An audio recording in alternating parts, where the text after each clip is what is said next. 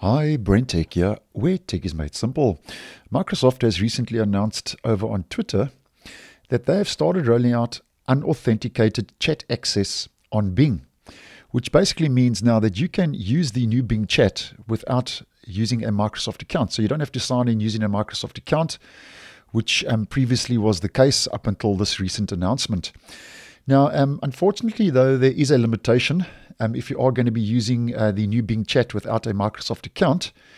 And the catch for this is that Microsoft now has limited you to only 5 chats per session.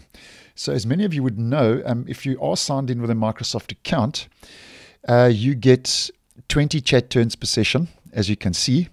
And a chat turn per session means that you can ask the Bing chatbot 20 questions and it'll give you 20 answers. And then once that session is over, then you have to click on and refresh the topic, new topic, and then you can start the whole process over again. And that's considered one session, and you get only 5 chat turns per session if you are using Bing now without a Microsoft account.